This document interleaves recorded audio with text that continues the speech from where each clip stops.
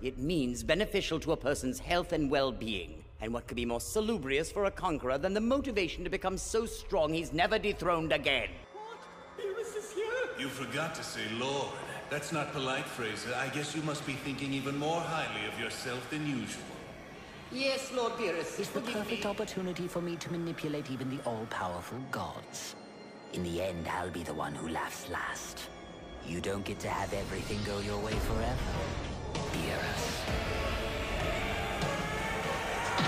On the one hand, even keeled composure. On the other, the ultimate in strength. I'll just have to become stronger myself. It's as simple as that. I'm on this planet to claim vengeance. Are you planning to intervene? Ha! Why would I possibly care about that? You may do as you please, Frieza. That was energy of destruction. You better have a good explanation. Who, me? I was attacked with it as well. Though I didn't struggle with it nearly as clumsily.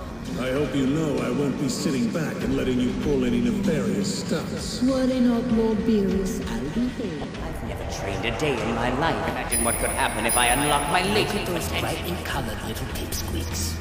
I find the disparity between their syrupy, childlike voices and their astringent actions to be quite vexing. But I vow this.